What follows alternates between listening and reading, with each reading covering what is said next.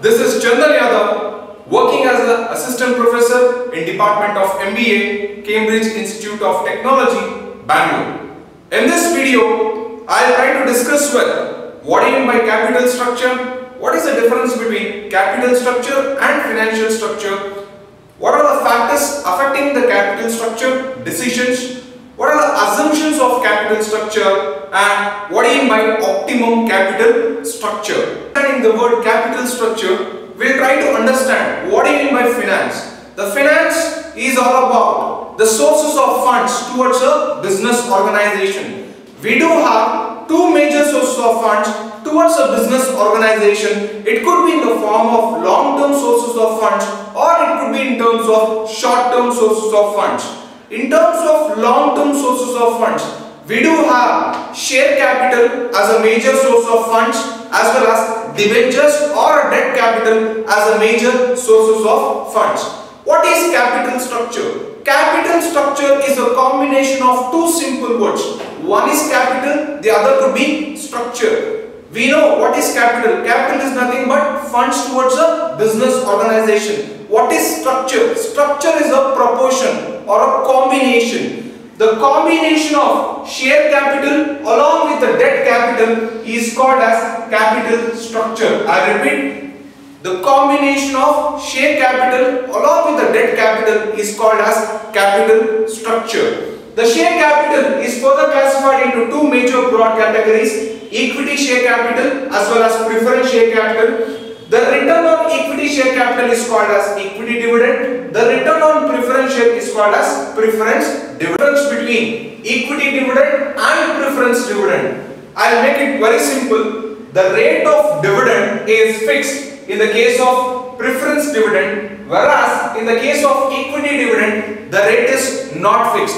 More the profits, more the dividend towards the equity shareholders. What is the return on debentures? The return on debentures is nothing but interest. I repeat, the return on debentures is nothing but interest. When coming part of the cost point of view, which is less expensive, which is more expensive?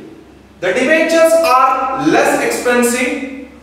Above that, it is preference shares. It is bit more expensive when compared to the debentures interest rate. And finally, in terms of equity capital, it is more expensive from the company point of view.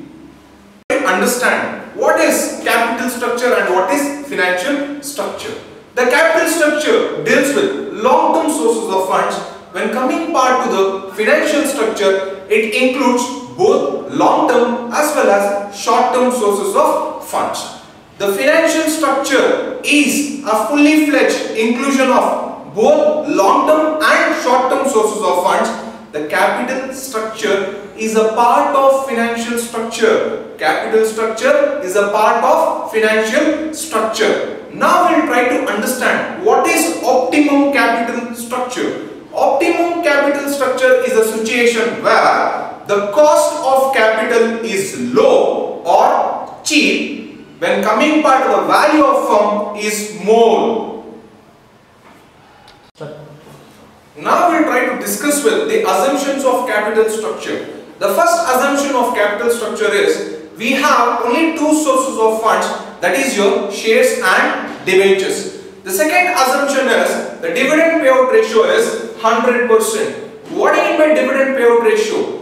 The company will distribute all the equity profit towards the shareholders. Company will not retain any equity profits in the name of retained earnings. If the company distributes all the returns towards the equity shareholders, it do have a positive impact on the market price of a share. The third point is the total assets do not change. The company will not make any additions or deletions in your asset structure. Neither purchase, neither sell. Fourth point is the total financing remains constant. The total amount of funds will be constant, but it can change the proportions or the portfolios. Suppose there is a 50% of debt and 50% of equity. The present situation, the company can change the proportion by 60% of debt and 40% of equity. That combinations can be permitted. Fifth one, the operating profits are expected to grow. The companies, due to the change in the proportions, it do have an impact on the operating profits. The company always seeks to maximize the operating profits due to changes in the proportion of debt and equity in the capital structure. Sixth point is perpetual life of the firm. The company is expected to live for a long term. It is more or less similar to the joint stock company. It will neither liquidate or neither wind up. It continue to exist for a longer duration. Affecting capital structure. First one is financial leverage. What is financial leverage?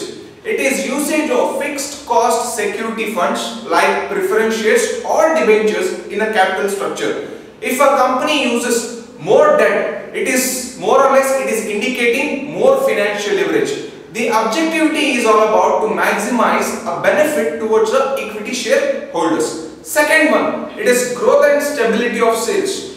It is a minimum amount of sales the company need to generate so that it can meet its payments towards the creditors as well as interest payments. The next one is cost of capital. What is cost of capital? Cost is an expense capital. We have three different forms of capital. It could be an equity, it could be a preference, it could be a debt capital.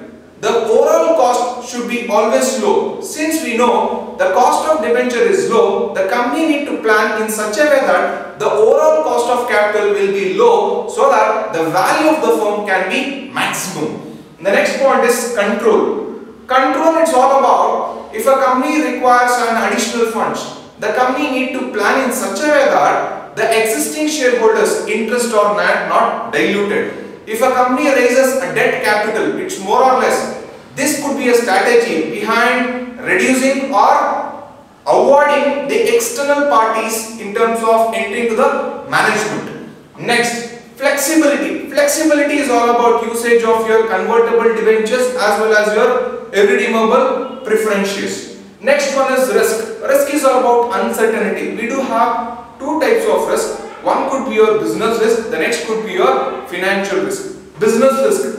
It is a situation which arises from the product failures or strategic failures. The financial risk, if a firm uses more amount of debt capital, the obligation in terms of payment of interest will also be more. The company need to take precautionary measures so that the obligations can be minimized. Next one, asset structure. Asset structure speaks about the proportion of your fixed assets and your current assets in your total assets. Next, legal requirements. Legal requirements speaks about the clauses or regulations framed by the government in order to issue the securities for the public subscription. Next one, it is a duration. Duration speaks about the time. If a company requires a finance for a lesser time, the company can go behind your debt capital. If a company is willing to have a finance for a longer duration, the company is advisable to go behind your equity capital. Next one is purpose of finance. Purpose of finance is nothing but intention behind finance. What is the reason behind finance? If a company is seeking for a productive purpose, it can go behind your debt capital. If a company is going behind your development purpose, it takes a longer time, so that the company is advisable to go behind equity capital. Next one, cost of flotation. The flotation is nothing but an issue expenses. Generally, the cost of flotation with respect to the debentures is low when compared to the cost of equity issue. Next one, it is your investor requirements. Investor requirements, we do have different types of investors towards the company. It could be your debentures, it could be your equity investors. If going behind your debentures, the debenture investors requirement is all about they expect minimum risk with minimum return, whereas coming part of the equity investors, they always expect maximum return with maximum risk. This could be the factors which affects the capital structure.